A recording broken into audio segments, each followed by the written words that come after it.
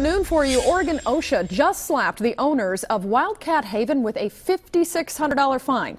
Now, you might just remember one of their employees was mauled and then killed by a cougar back in November. The state, though, just released its findings, and our Brent Weisberg has the facts.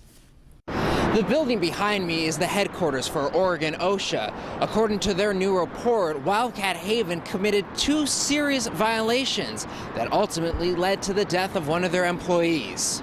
The 13-page report says WildCat Haven violated its own 2-person safety procedure. If there's a lesson for other employers in the state to take away from this, it's to take those practices seriously. A paper program that sits on the shelf is no program at all. According to their own safety plan, a minimum of 2 qualified staff members are required to be present when making contact with the cougars.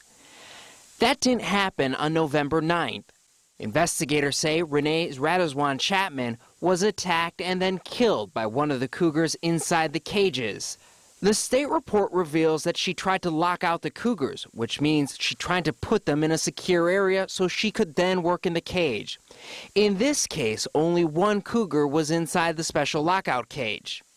The report says that WildCat keepers had entered the cages before, putting themselves at direct contact with the cougars. The inspector also found that Chapman was the only one working at the time of the deadly attack. We've also learned that Chapman had talked to the owner several times before the attack and had asked for more help. The other violation focused on the cages themselves. The state inspector found that there was only a light-duty gate latch and that there was a poor design, exposing the keepers to a potential attack. The latch on that cage was really a pretty insubstantial latch. It's the same sort of latch that you might get at your local hardware store. For its part, WildCat Haven released this statement to KOIN 6 News that reads in part, "Their greatest priority is to develop and ensure compliance with fail-proof safety procedures." Certainly, this was an unusual event. I think it's entirely possible that the employer thought something like this could never really happen. Reporting in Portland, I'm Brent Weisberg, KOIN 6 News.